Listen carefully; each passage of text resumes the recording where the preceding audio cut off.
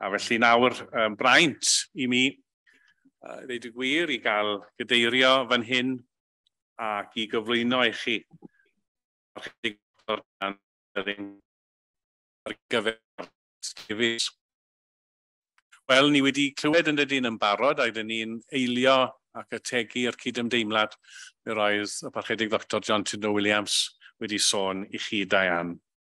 Ydyn ni'n meddwl amdano chi yn y cyfnod anodd yma o golli eich gŵr, ac ydyn ni'n gwerthfawrogi eich dewrder yn enfawr wrth ddod atom yma heddiw I dryddod darlith.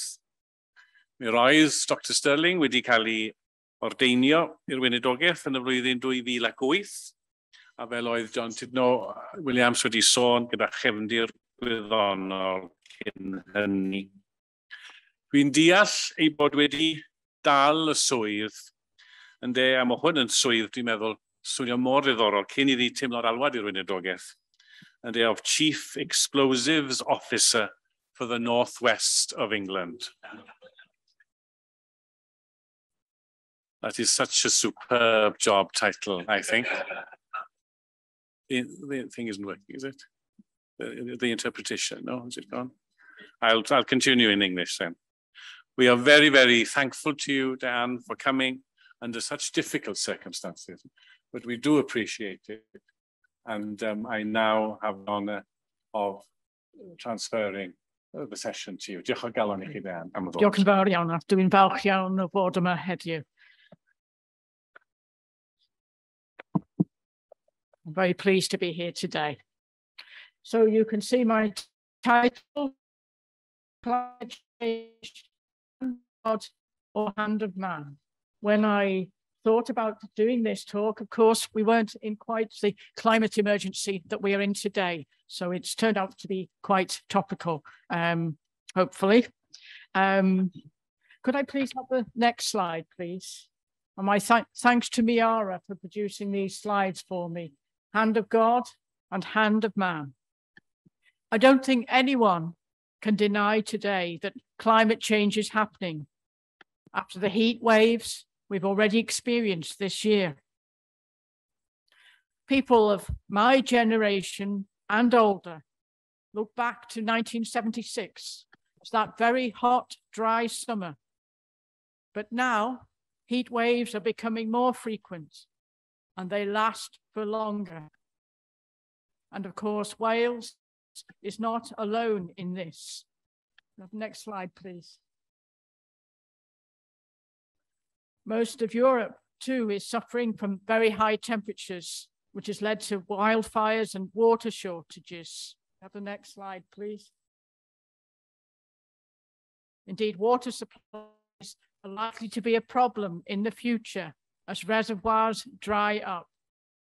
Water is likely to be the new gold, the most valued commodity in the future. Have the next slide, please. Oh, you've done it automatically. Diolch yn fawr. And the effects on crops have been devastating, with reduced yields of wheat and other cereals, exacerbating an already growing shortage resulting from the war in Ukraine. This is some land of my late father's, and we can see that the crop this year of the wheat is very much depleted compared with normal due to the very hot, dry summer that we've had. And this then is the situation across the country. And it's not only arable farmers that have been affected. The drought has led to a shortage of grass, so that farmers have already started to feed their hay and straw and silage, which was reserved for the winter for their animals. They're now feeding it already. And animal cereal prices will be high this winter with the poor maize and barley crops, and fertilizer prices again exacerbating already high costs resulting from the war in Ukraine. And of course, we are not an island, even if we live on one. Climate change is a global problem. We have recently heard about wildfires in California, covering more than 55,000 acres, and floods in Kentucky, forcing people from their homes and resulting in a number of deaths. It's winter in Australia now, but there have been frequent reports there of bushfires in the summer, following the unseasonably high temperatures. Earlier in the year, there were floods in Europe and parts of Africa. Next slide, please. And now we are hearing about terrible floods in Pakistan, which have resulted in over 1,000 deaths, and over 1 million people have had to leave their homes. Often, it is the very poorest third world countries that suffer the worst droughts and floods, which is very unfair when you consider that it is the first world countries, including us here in Britain, that are politically, economically stable and have enjoyed good industrial growth. It is our countries, our first world countries, that are releasing the gases which cause global warming. But what is the Christian standpoint on all of this? Or is global warming all part of the natural order of things? Is climate change due to the hand of God or the hand of man? In the book of Genesis, we read of how God appointed humankind to look after the earth. Then God said, "Let us make man in our image, in our likeness, and let them rule over the fish of the sea and the birds of the air, over the livestock, over all the earth, and over all the creatures that move along the ground." So God created man in his own image, male and female. He created them.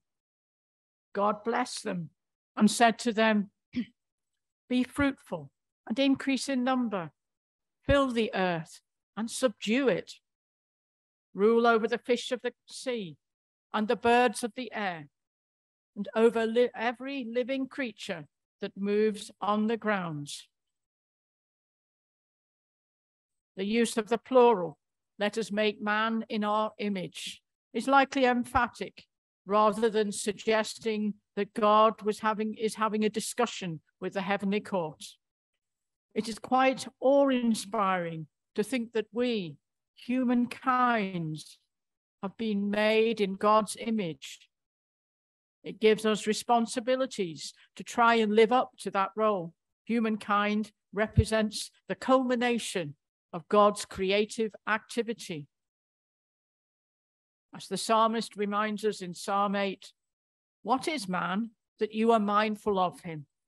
You made him a little lower than the heavenly beings and crowned him with glory and honor. You made him ruler over the works of your hands.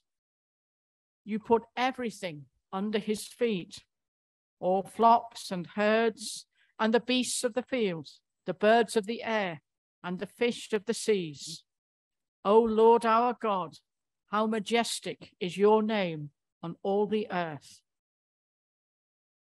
Christ showed us the way of what it means to live up to his example. It means trying to show respect to our fellow humans, putting the needs of others before ourselves, living holy and righteous lives as far as we are able. But it also means showing respect to God's creation. So how does this fit in with God's command to rule over creation and subdue the earth? For many, this is an open mandate to exploit the world.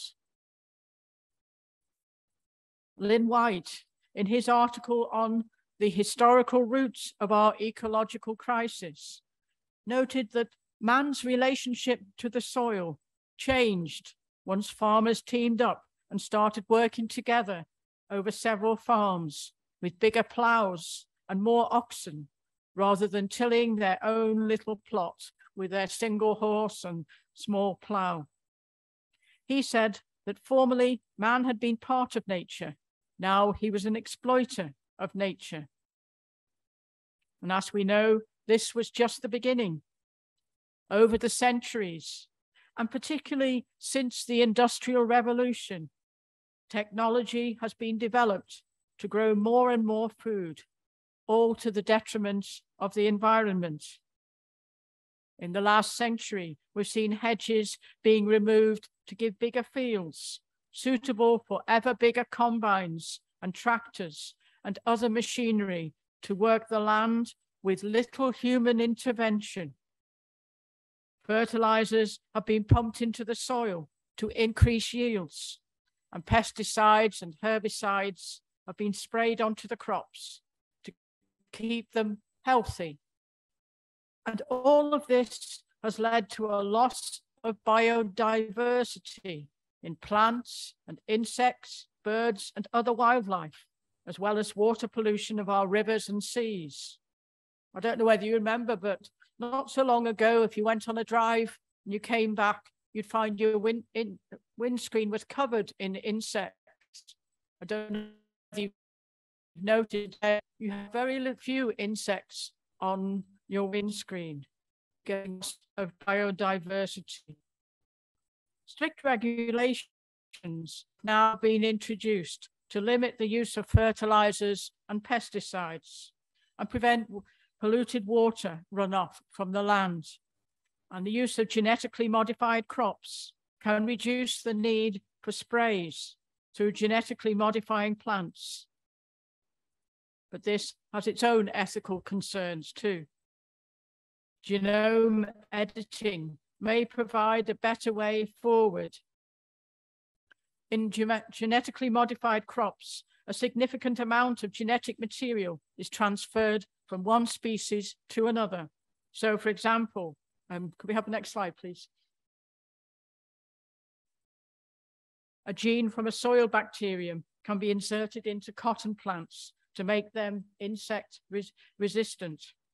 And we see here the cotton in the fields there. And this GM cotton has enabled pesticide use to be decreased by more than 80% in Australia. In this milder technique, genome editing, the transfer of genes from one plant to another is carefully targeted. And in this way, only a small part of the plant genome can be changed without introducing material from other organisms. So this may be a way forward with crops and less use of pesticides.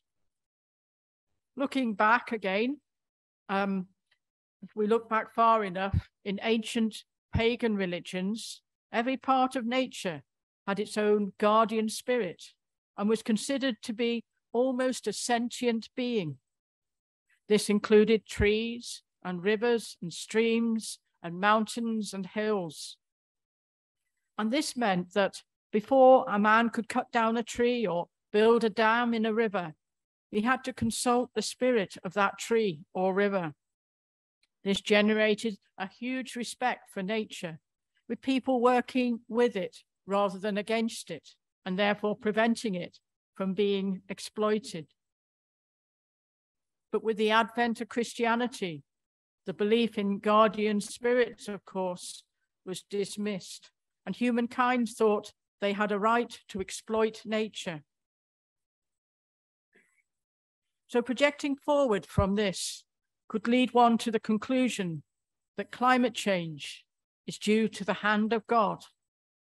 Whereas reported in the book of Genesis, God said to humankind, "Let humankind rule over the earth, and let them fill the earth and subdue it."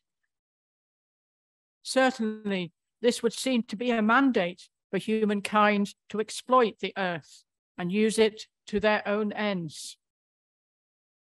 White noted that St. Francis of Assisi recognized the need to show respect for nature, and he put forward the idea that St. Francis put forward the idea that all creatures have been designed for the glorification of their creator and should be respected. But many dismissed this idea. We have the next slide, sorry. So this is St. Francis with all the animals and creatures around him, respecting nature, respecting the rights of all the animals and creatures as part of God's creation. But many dismissed this idea of St. Francis's as reverting back to pagan ideas of the natural world having guardian spirits. White proposed that Francis should be made the patron saint for ecologists and said, "We shall continue to have a worsening ecological crisis until we reject the Christian axiom that nature has no reason for existence save to serve man." Another writer, DuBos, wrote about St. Benedict and the Benedictine monks, and he noted that Benedict made it a rule that all monks should work with their hands in the fields and in shops. According to the Benedictine rule, to labor is to pray. DuBos regarded the first chapter of Genesis as speaking about man's domination over nature. And he contrasted this with the second chapter of Genesis, where God placed man in the Garden of Eden in a spirit of stewardship rather than mastery. Benedictine monks have been practicing this stewardship since the establishment of their first monastery in the 6th century, farming the land in such a way that they are working with rather than against nature. So perhaps they were the first true environmentalists.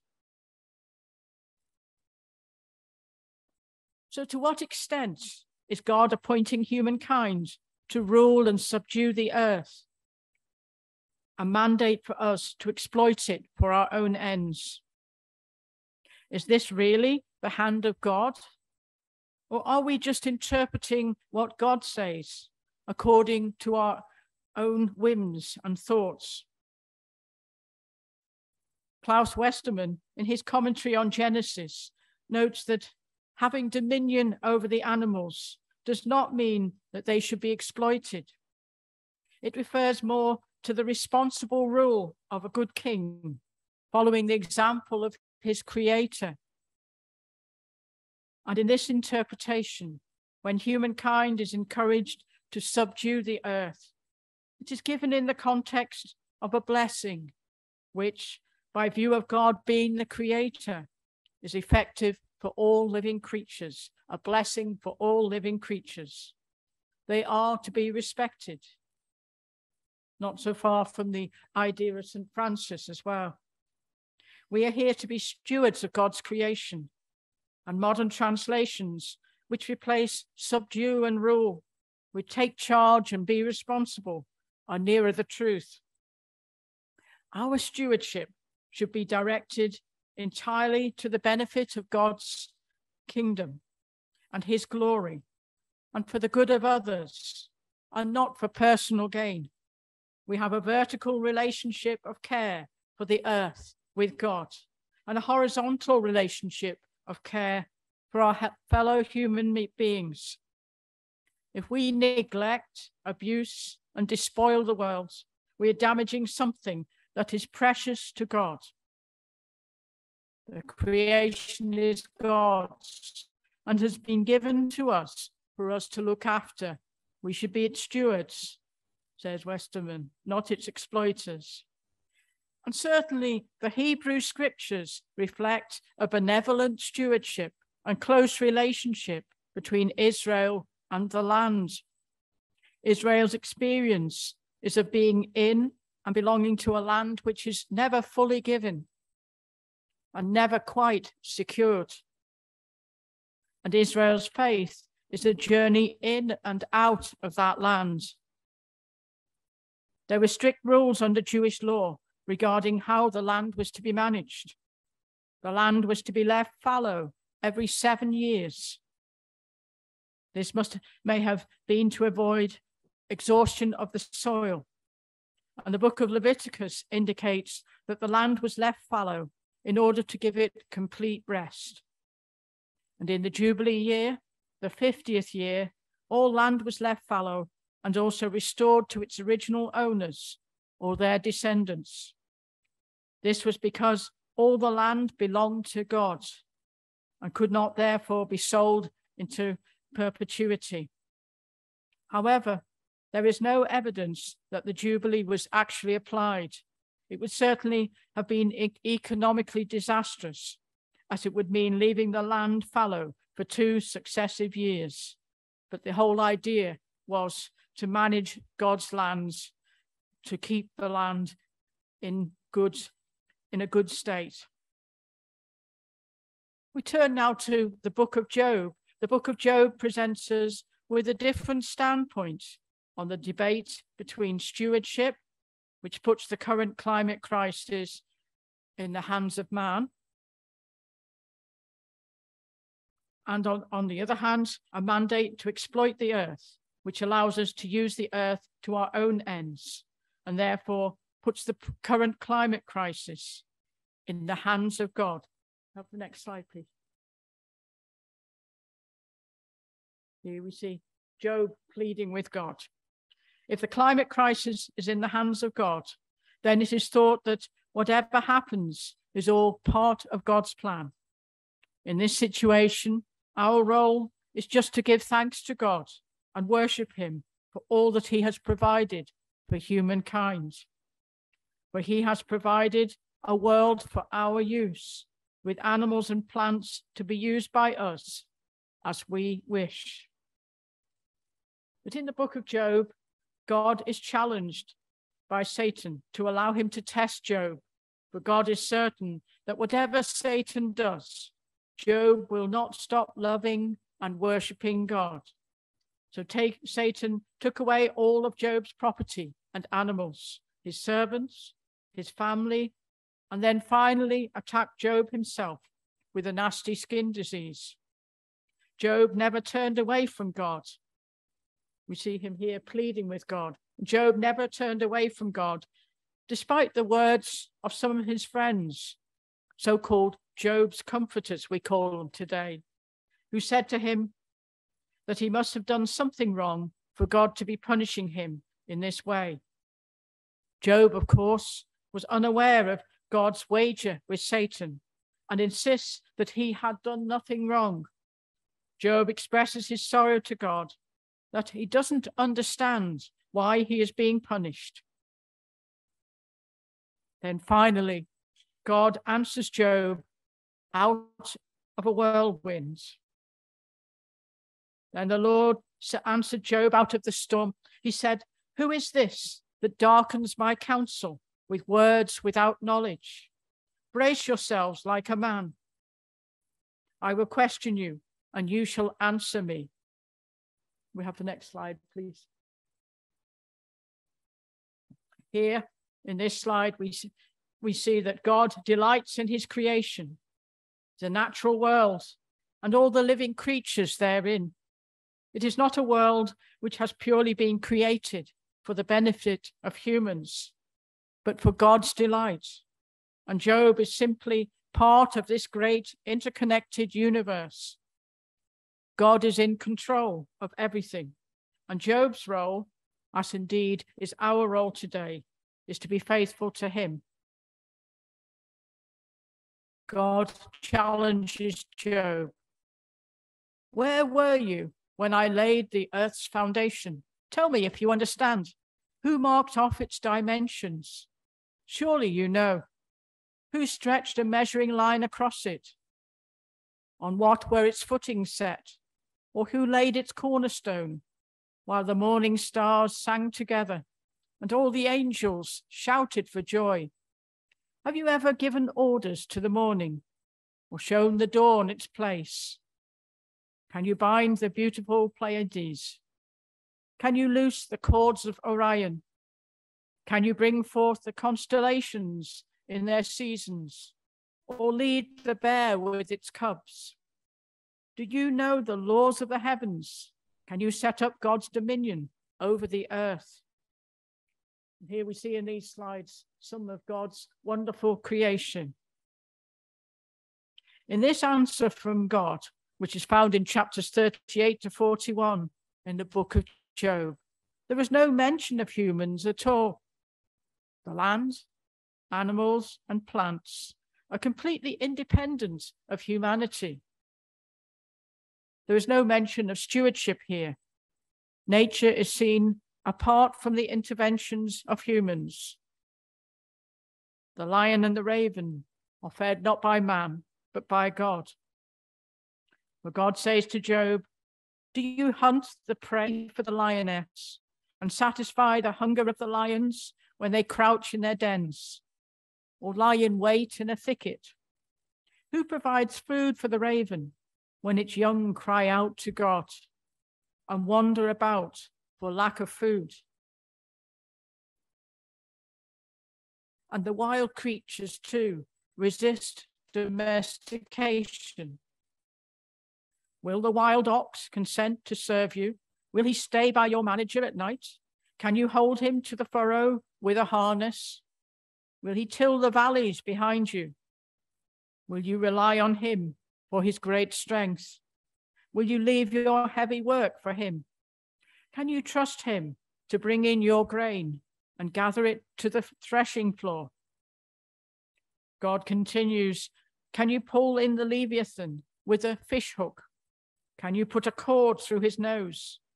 Can you make a pet of him like a bird? Any hope of subduing him is false. The mere sight of him is overpowering. Who then is able to stand against me? Everything under heaven belongs to me. Everything under heaven belongs to God." Job is awestruck by God's power and sees that he himself is just one of God's creatures. He is given a new understanding of God's world and is satisfied to leave everything to his wisdom. And finally, God rewards him by blessing the remainder of his life and restoring his fortunes. Does this mean then that we should leave everything to God's wisdom? Leave the world to run as it will? Leave everything in God's hands? Should we leave the effects of climate change in the hands of God, knowing that in his wisdom, he will find a solution? Perhaps, though, looking at the book of Job, that future may be one without humans. May I have the next slide, please? James Lovelock's Gaia hypothesis certainly suggests this. Under this hypothesis, the Earth is seen as a superorganism, as represented in this slide, with man and animals and plants all part of the one circle. It's a planetary-sized ecosystem called Gaia. This regulates properties such as climate and composition of the atmosphere automatically so that they are comfortable for life. This way, humans, animals, plants, microorganisms, and the Earth itself all work together as part of this superorganism, and all are interdependent. James Lovelock notes that there are consequences resulting from every change that we make to our environment in this model. And he noted, "We must learn to live with the Earth in partnership. Otherwise, the rest of creation will unconsciously move the Earth itself to a new stage, one where humans may no longer be welcome. One where humans may no longer be welcome." Unfortunately, we have not looked after God's planet. We are already seeing the effects of climate change across the world. And with global temperatures expected to rise by at least 1.5 degrees C by 2050, the race is on to prevent that temperature rise being even higher, with the terrible consequences of large parts of the world becoming uninhabitable due to flooding or soaring heat and wildfires, together with frequent tornadoes, tsunamis, and other devastating storms. Surely we owe it to our children and our children's children to protect the planet. The COP26 conference in Glasgow was successful in that there was global agreement to speed up action on climate change. Hopefully, nations will continue to honor their commitments. Time will tell. I'm Sarah Dengis. So what are the gases causing climate change, and where do they come from? We have the next slide. Oh, thank you. With the advent of the coal industry, which was in full swing in the 19th and 20th centuries, global emissions of carbon oxides, together with particulates, filled the atmosphere. The particulates gave rise to the smog encountered in many cities when every house burned coal in their homes. The particulates were also the cause of lung diseases. And the development of the oil and petrochemicals industry in the 20th century. Next slide, please. Has further accelerated emissions. Petrol and diesel cars in particular on our roads also emit particulates from the exhausts. And this is a particular problem in cities and is likely the cause of an increase in asthma in young people. Carbon oxides, particularly carbon dioxide, contribute to global warming by trapping heat from the sun that has reached the earth that would otherwise be radiated out into space. This is known as the greenhouse effect. You have the next slide, please. Last slide, thank you. And some warming of the atmosphere is necessary to keep the earth at a suitable temperature for life. We can see here the greenhouse effect, but the problem is that this warming has been enhanced by man's activities, producing additional greenhouse gases, which are shifting the balance and creating excess warming.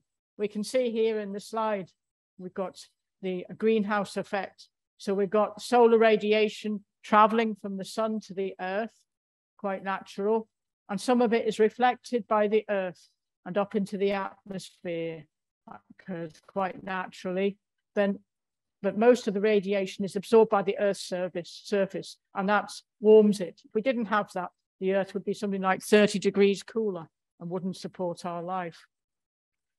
And infrared energy is radiated from the Earth's surface, and some of it passes through the atmosphere, and some is absorbed and re-radiated in all directions by greenhouse gas molecules, like carbon dioxide, warming the Earth and the lower atmosphere.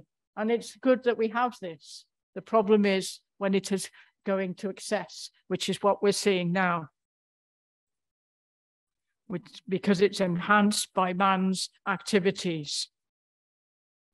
In addition to carbon oxides, other greenhouse gases include methane and nitrogen oxides, water vapor, and halocarbons. You might remember there's, I just put it about 20 years ago now, there was a huge problem with the ozone layer, hole in the ozone layer, and a lot of aerosols and refrigerants, which are chlorofluorocarbons, were blamed for this.